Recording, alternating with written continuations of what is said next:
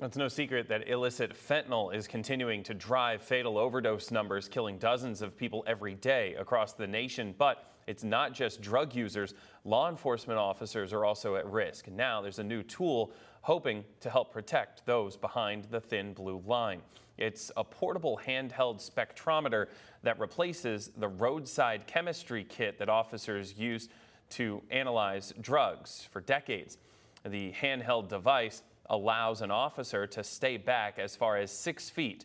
And it's not just fentanyl that the portable device can pick up. Other dangerous chemicals and explosives are in its library as well. I think it's 8,400 different chemical compounds that it can identify. And that spans illicit drugs, can be explosives, toxic chemicals, chemical warfare agents, and other precursors. Yeah, I'll be honest, I never thought this was even possible when I first started my career, that you would actually be able to analyze a chemical or chemicals at a distance. The new technology also helps to cut down on arrests from false positives.